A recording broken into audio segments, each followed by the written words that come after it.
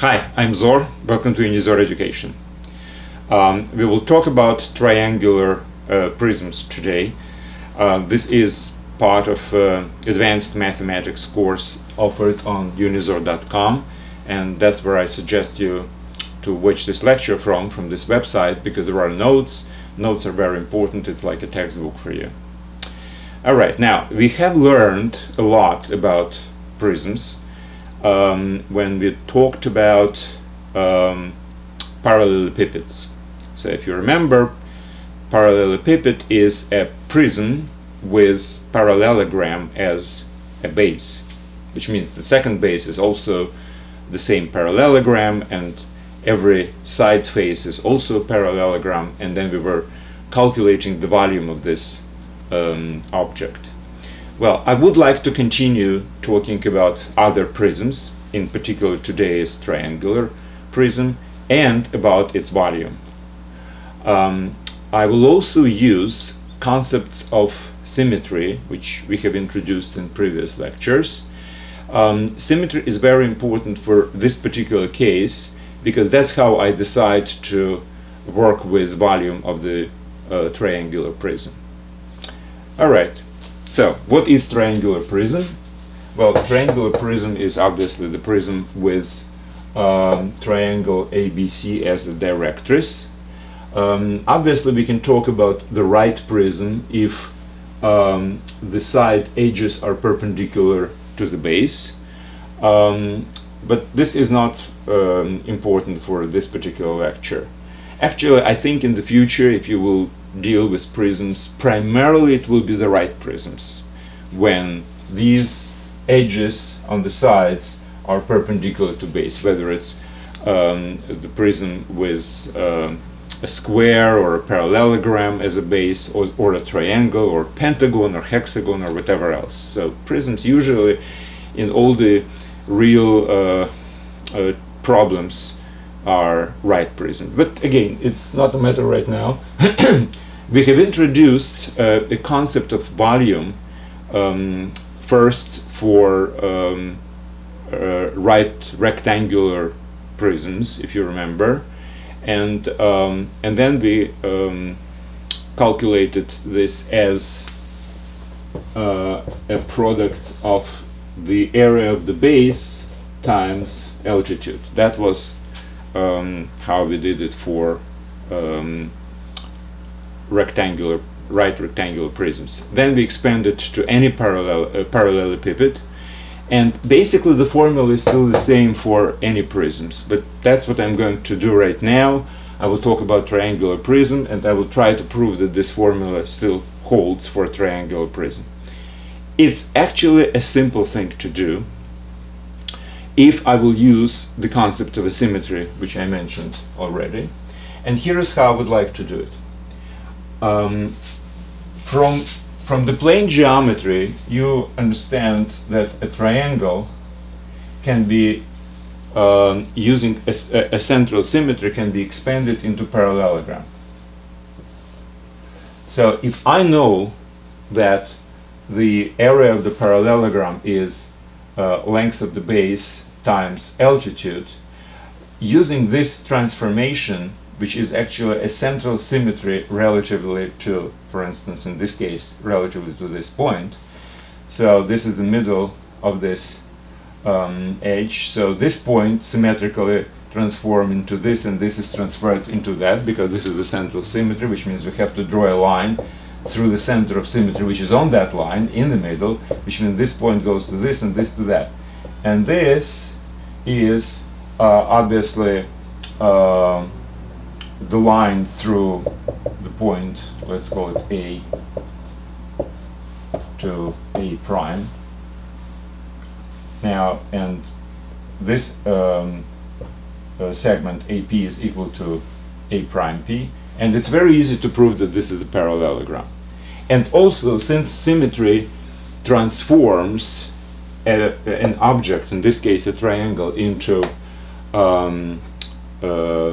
congruent triangle, their areas are the same, which means that the area of a triangle is just half of the parallelogram. So this is the idea for the plane geometry, and I will use exactly the same idea for this case. I would like to construct another prism next to this one, which touches this one, using this same concept of central symmetry. So I will choose the line, I will choose this as a center of symmetry. So C prime, B prime is a parallelogram, because, you know, every prism has a parallelogram as a side. So this is the center of diagonals, and let's see what happens if I will transform the whole triangular prism symmetrically using this as a center. But obviously B prime goes to C, C goes to B prime, B goes to C prime goes to B.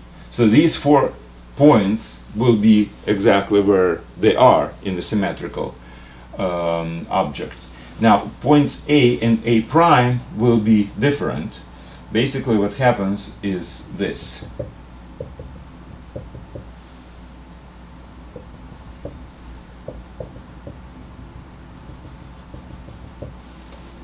Well, not exactly a straight thing.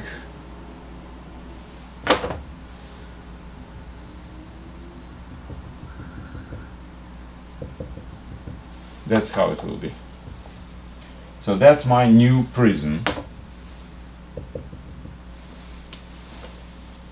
Now this would be, let's say, D, and this would be D prime. So A will go to D, and A prime will go to D, and A will go to D prime. Now it's B, D, C, or BCD, B prime, C prime, D prime is a prism. For obvious reason, because if you remember that any line centrally symmetrical is reflected into line, so A1 will be reflected to D prime, parallel to the original line, right? So these are parallel. And considering if you will connect A prime with D and A with D prime, you will have basically a parallelogram, A prime, D prime. Just because if you just consider this as a plane, since these are parallel, we have already proven that, we can draw the plane. So within this plane, it's very obvious that this is a parallelogram. So it's very easy to do the proof in all the details, which actually I don't want to spend right now the time, because it's rather simple. And again, if you want to send me your very detailed, correct proof that this is exactly the same kind of a prism as the original, well, obviously it should be, because all the segments are symmetrically reflected to similar segments with the same lengths, and angles are preserved, everything is preserved. So the volume should be doubled. So the volume of the A, B, D, C, A prime, B prime, D prime, C prime, which is a parallelepiped, is supposed to be double of the original triangular prism. So, and that's what actually makes me to believe that the area of the parallelogram, which is the volume of the this parallelepiped, is the area of the parallelogram at the base times altitude. Now altitude is the same for a triangular prism, but the volume should be half. But at the same time, the area of the base for a triangular prism, which is a triangle ABC, is half of the parallelogram ABDC. So the formula remains exactly the same for a triangular prism, because volume should be half and the area of the base should be half, but the h altitude is exactly the same. So that's the very, kind of a schematic proof. It's not a real proof because I didn't go through all the details. This is a very schematic proof that this is the formula for calculating the volume of the triangular prism. Well, basically that's all I wanted to say today about triangular prisms. And obviously certain problems will be introduced a little bit later, but this is just a theoretical material.